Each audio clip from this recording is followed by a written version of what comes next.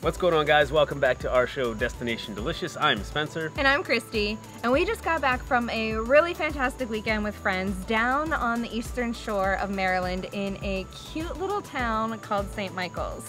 Yeah, it's pretty awesome. There's tons of fun restaurants, wonderful scenery, there's boating opportunities. It's just a whole lot of fun. We had our taste of some crabs down there, which are native to Maryland. And then we got to thinking that we haven't had lobster in a while, and I'm gonna soak up every ounce of potential baby craving that I can to get my favorite meals. So today we are going to be making some warm lobster rolls. So let's go fire up the Blackstone.